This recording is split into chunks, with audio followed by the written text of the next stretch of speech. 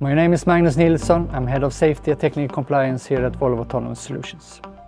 How much can we rely on simulations, and how do we ensure that our simulations are as close as possible to real life? Typically, the ecosystem around the simulator consists of many tools that are all dependent on one another. We need to have trustworthy models of vehicles and rely on our sensor model, etc. We have developed a state-of-the-art pipeline using a stepwise approach. This is in order to have the quickest feedback loop in every iteration.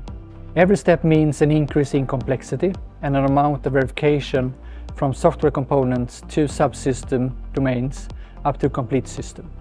We iterate in software in the loop, hardware in the loop and closed loop simulator to enable the right set of quality before we enter the in-vehicle testing in our proving grounds.